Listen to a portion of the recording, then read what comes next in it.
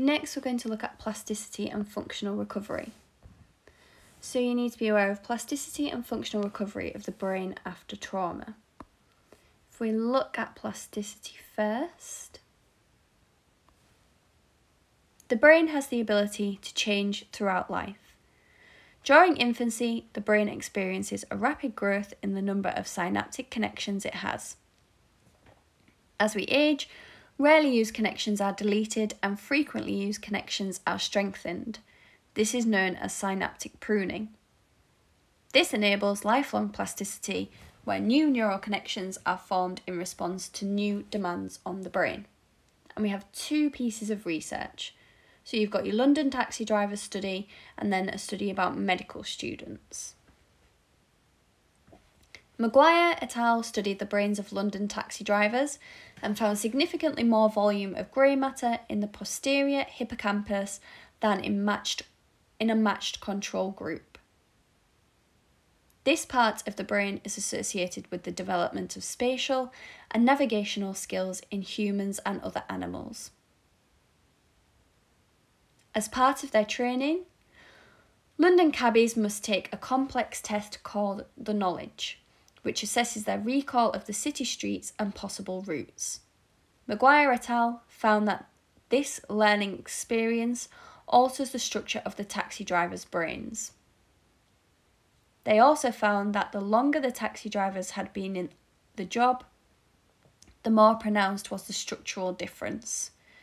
So they noticed a positive correlation between taxi drivers who took the Knowledge and taxi drivers who had been working for a very long time and the changes in their hippocampus. Draginski et al. Imaged the brains of medical students 3 months before and after their final exams.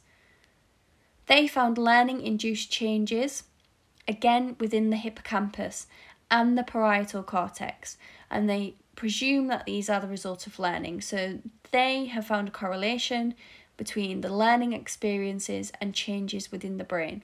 Both of these studies support the idea of plasticity. Next, we have functional recovery. So functional recovery is an example of plasticity in action. Following physical injury or other forms of trauma, such as the experience of a stroke, unaffected areas of the brain are often able to adapt and compensate for those areas that are damaged. Functional recovery after trauma is an example of plasticity. Healthy brain areas may take over the functions of those areas that are damaged, destroyed, or even missing. This process can occur quickly after trauma, known as spontaneous recovery, and then slow down after several weeks or months. At this point, the individual may require rehabilitative therapy to further their recovery, and within the evaluation, we'll look at an example of rehabilitative therapy. The brain is able to rewire and reorganise itself by forming new synaptic connections close to the area of damage. Secondary neural pathways that would not typically be used to carry out certain functions are activated or unmasked to enable functioning to continue. Now we have 3 key words here, and I apologise for my pronunciation of these words. Axonal sprouting, the growth of new nerve endings which connect with other undamaged nerve cells to form new neuronal or neural pathways. Denervation supersensitivity, when axons that do a similar job become aroused to a higher level to compensate for the ones that are lost. However, it can lead to oversensitivity to messages such as pain. Recruitment of homologous or similar neurons on the opposite side of the brain. This means that specific tasks can still be performed. An example would be if Broca's area was damaged on the left side of the brain, the right-sided equivalent area would carry out its functions. After a period of time, functionality may then shift back to the left side. So these three key terms are examples of how functional recovery works, how our brain is able to functionally recover from trauma. And on your worksheet, there is a list of keywords, so make sure you can define these keywords and explain them. Now we have some evaluation points. I've got 2 for plasticity and 2 for functional recovery. So these first 2 are for plasticity. Plasticity may have negative behavioural consequences. For example, 60 to 80% of amputees have been known to develop phantom limb syndrome. This is the continued experience of sensations in the missing limb as if it were still there. These sensations are usually unpleasant, painful, and are thought to be due to cortical reorganisation in the somatosensory cortex that occurs as a result to limb loss. This suggests that the brain's ability to adapt to damage is not always beneficial.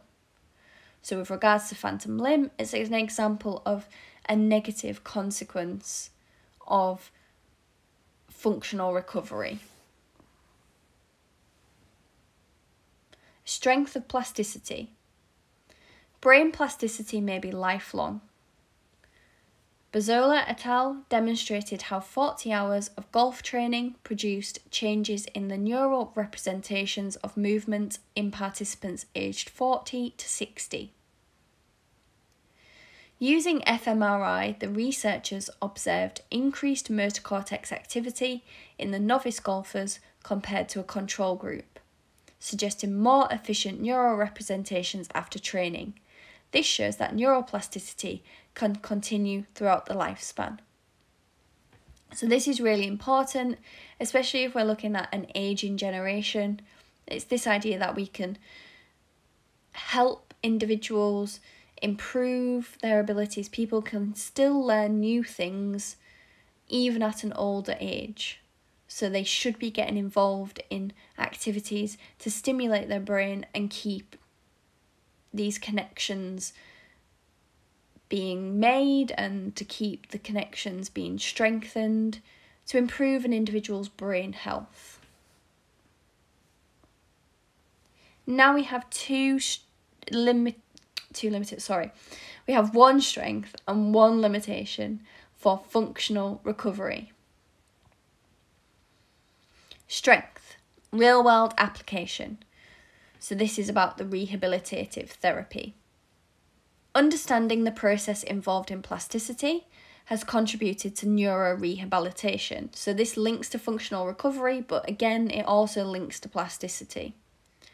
For example, constraint-induced movement therapy is used with stroke patients, whereby they repeatedly practice using the affected part of their body.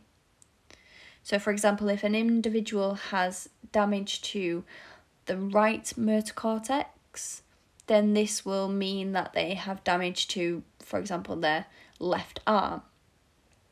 Within this therapy, what they would do is they would get an individual to use their left arm while their right arm, which is unaffected, is restrained. So they're practicing using the affected part of their body which is linked to the damaged part of their brain. And while they do this therapy, it helps to stimulate these neurons and it helps with the recovery. So this shows that research into functional recovery is useful as it helps medical professionals know when interventions need to be made. Limitation. Level of education may influence recovery rates. Researchers found that the more time people with a brain injury had spent in education, the greater their chances of disability-free recovery. 40% of those who achieved disability-free recovery had more than 16 years education, compared to about 10% of those who had less than 12 years in education. This would imply that people with brain damage who have insufficient disability-free recovery are less likely to achieve a full recovery. So basically, This limitation at the bottom is saying that it's also affected by other things, and it's affected by these external factors or these confounding variables such as level of education, and that could be due to the organisation of our brain, the learning experiences that we have. So it just shows that this idea of functional recovery is actually far more complex, and it could be something that's linked to our upbringing and the connections that are made throughout our lifetime within our brain. So it's something that needs to be investigated further so we understand how we can help everybody with regards to their recovery.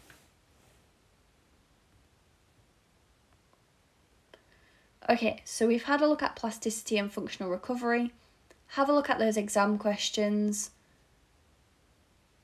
Have a look at some of the longer exam questions on past papers as well. Maybe plan a few extended answer